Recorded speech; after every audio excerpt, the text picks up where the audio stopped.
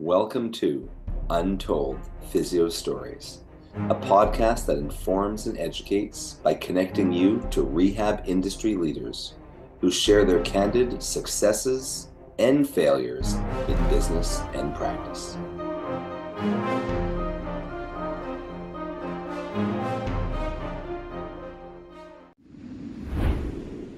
This episode of Untold Physio Stories is sponsored by Edge Mobility System. Edge Mobility System is your online site for everything a PT, OT, DC, MT, ATC, or fitness pro would need. Get certified in blood flow restriction therapy or training online. Check out our full modern manual therapy seminars, ISTM toolkit, Edge suspension trainer, portable tables, and more. Untold Physio Stories listeners can save 10% by going to edgemobsys.com. That's EDGEMOB sys.com/untold to save 10% off their first purchase. Edge Health and Tech Solutions. We do websites that work for you and give you an edge over the competition. Did you know that you have less than 10 seconds to capture someone's interest in your website before they click away? How about the fact that most people are accessing your website from their phone? Save thousands and get a fully mobile, appealing, and SEO-optimized website linked to your social media, email list, and Google My Business. All for one low price and no monthly fees. Why not keep doing what you do best in your business and allow us to handle the tech side? Let's get started. Find us at edgehealthandtech.com. Welcome back to Untold Physio Stories. I'm one of your hosts, Dr. E. Dana Palmer and Andrew Rothschild are doing their own thing. With me today is Dr. Brett Scott. Brett's been on the podcast a couple times before. He's known as my padawan. He still doesn't know what that means. How you doing, Brett? I'm doing good, thanks. All right. Well, we have a shared story today, and this is actually probably a part one of maybe two or three. But I want to talk about a case that I recently saw. Young girl, strength coach, basically over telehealth. She had seen a couple other practitioners before, and also as a strength coach, tried to work through all the problems that she was having. And to start it off, basically somewhere 2-3 years ago, I think she was like Division One, either soccer player or some sort of athlete, and she had really gone nuts on an assault bike. And after that, she kind of developed a lot of hip pain and kind of posterior chain paresthesia and some right knee pain. So it's been a couple years, and anytime she tried to train any harder than very, very light, even when she was kind of demonstrating flexion type activities like deadlifts or snatches or something to her clients, her symptoms basically flared up. And no matter how much rest she took off, anytime she thought she was ready to start training again, her system was basically too sensitive to get back to even light workouts or any kind of regression from what she would normally be doing. I found a decent amount of things. She fit some lumbar patterns. I had her do quite a bit of extensions. Extensions initially flared up her lumbar spine. Then we eventually settled on just doing like a lot of banded hip work and a lot of sciatic sliders, not even tensioners, but a lot of stuff in long sits, alternating, extending her knees with neck extension. And that really seemed to kind of calm her down. No matter what I tried for her knee, nothing really seemed to desensitize that, even though she had ankle limitations and some tibial IR stuff, things that normally fit the clinical practice patterns that I talk about. Her knee was, I think she eventually had arthroscopic surgery. So she's still recovering from that. But somewhere along visit 2 or 3, when her posterior chain discomfort was improved at least 20 to 30%, which is more than she had improved before.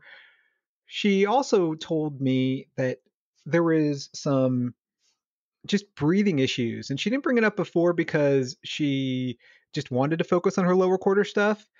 But she had told her MD and other MDs in the past that she has difficulty breathing, and she just feels like it's locked up. She can't take a deep breath in.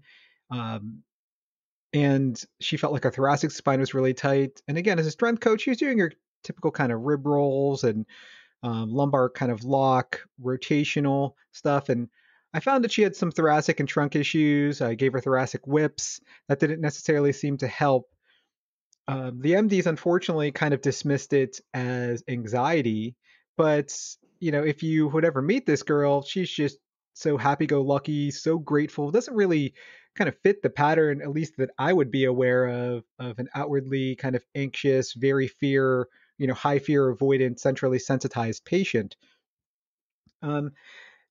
So I thought that I would refer her to Dr. Scott, my padawan, because she's local to that area, because he is an excellent manual therapist. And I thought she's really also complaining quite a bit of a few particular segments in her thoracic spine that she always felt locked out. And, she couldn't target that with extending over a foam roll or thoracic whips. So I thought, hey, you know what? I'm going to refer to Brett, and he can do some manual therapy on her, and we'll see if that kind of kickstarts the improvement. And then also, as a strength coach and a PT, I thought that he would be able to maybe regress a program better than I would be able to. So what did you find, Brett? You recently saw her, right? Yeah, so I saw her last week, and I think this is a good story just because of some of the maybe limitations of telehealth and what you can see and can do versus what we can see in person. So just like you said, she came in, we looked through her history and what you guys have covered together, and basically came to all the same conclusions. And upon evaluation of her movement, she did have a pretty locked up thoracic spine, some cervical stuff going on as well. The big concern is the breathing, and yeah, like she had said that the doctors were like, well, you just have anxiety and that's why you're having trouble breathing. She's like, I'm having anxiety because I'm having trouble breathing. And we're just sitting here talking, and based on an ex-girlfriend of mine that actually worked in orthodontics, I noticed that she had like a palate expander or a retainer under the bottom of her in the bottom piece of her jaw.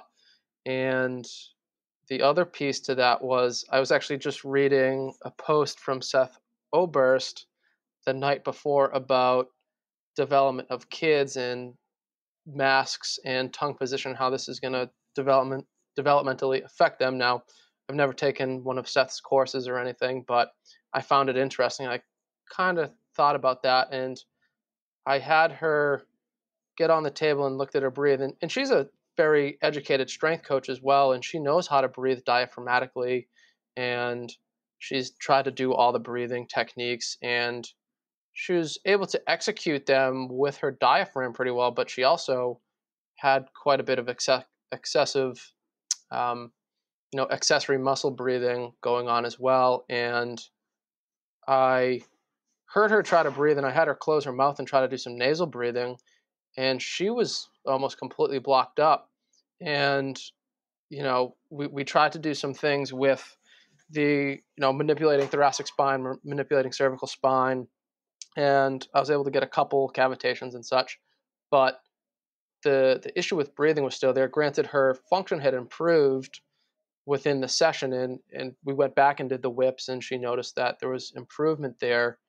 However, there was still this like sensation of not being able to breathe. And this is something that I think and that we had talked about that just needs to be referred out to an ENT for long-term care, because if she has an issue with breathing and we can't fix the source of that issue, that this is something that's going to just continue to come up.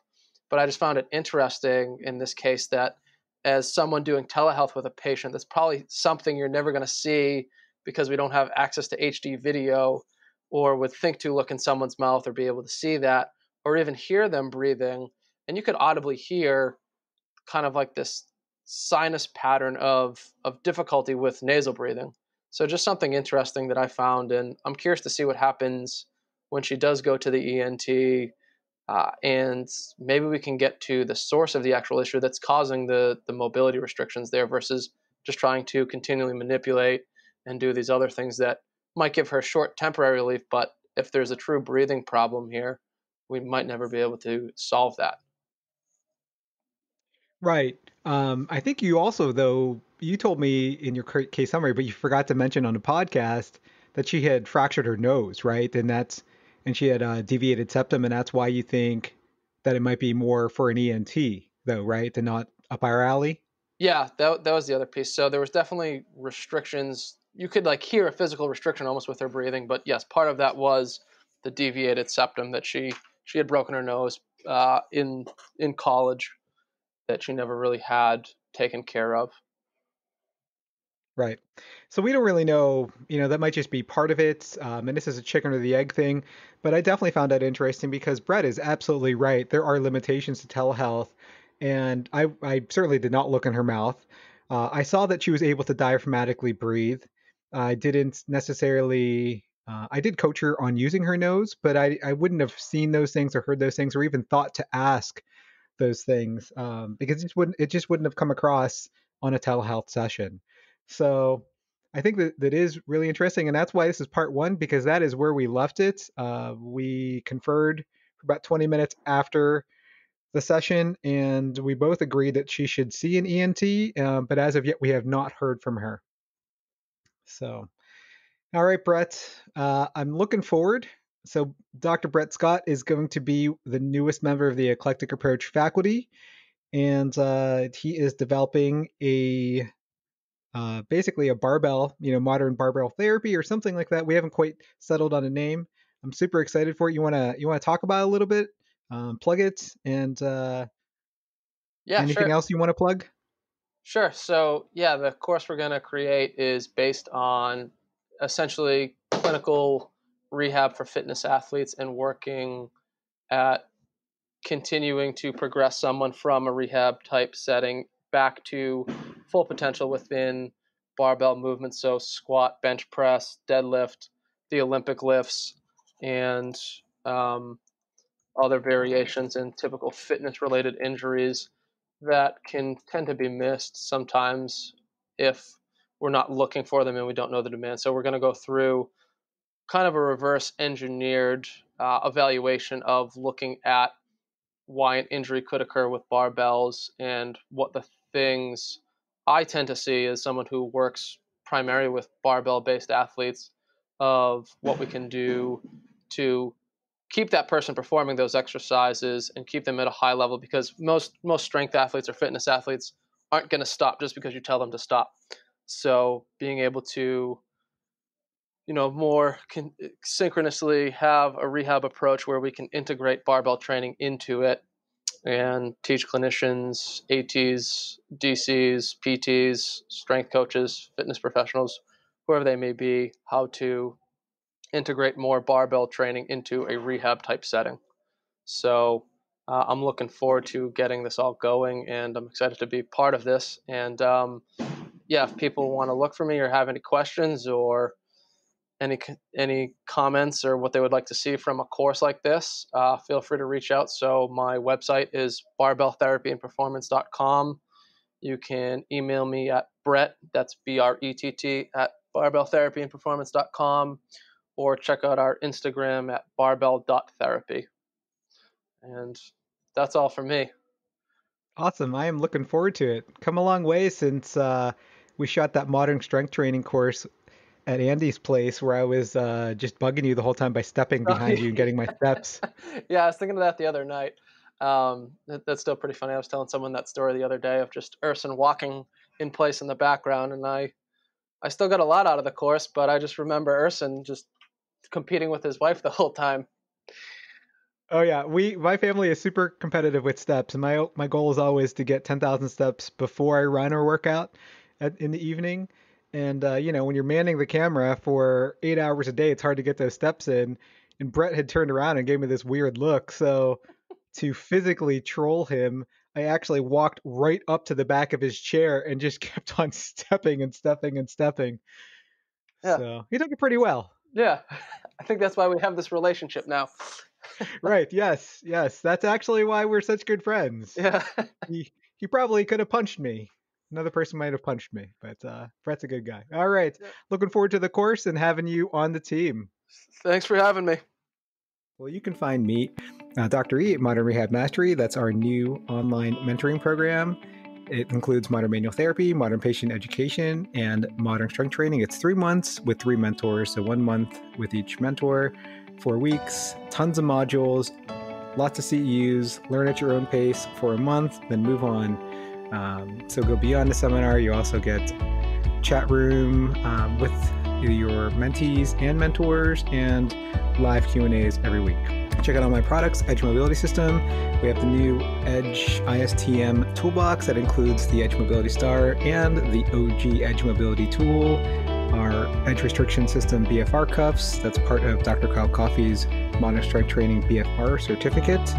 I hope to see you at a live Eclectic Approach course soon. That's Modern Manual Therapy in US, Canada, and South America. And make sure to rate Untold Physio Stories 5 stars on Apple Podcasts. You could also subscribe on Google Podcasts, Stitcher, and Spotify. And as always, you guys have an awesome day.